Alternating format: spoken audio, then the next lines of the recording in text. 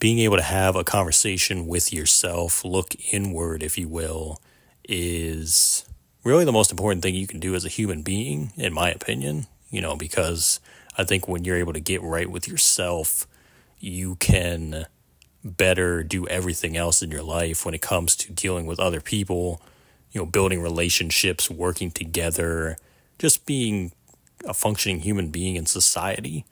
I think it all starts with the conversations you have with yourself, and you have a lot of conversations every day. For myself, I look back at some of the darkest points of my life, or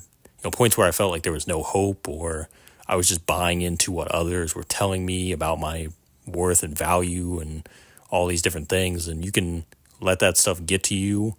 But I feel like when you know who you are, and you really truly understand who you are,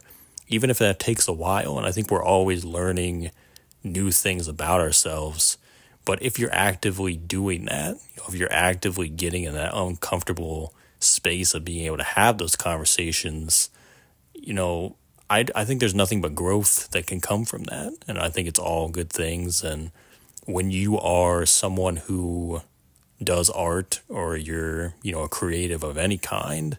being able to look inward to create is obviously a necessary part of it. But I think looking at it from a big life standpoint too, it just frees up a lot more space internally to be able to create better and just have a more sense of freedom in my eyes. So I just look at my own experience, and, I'd say to anybody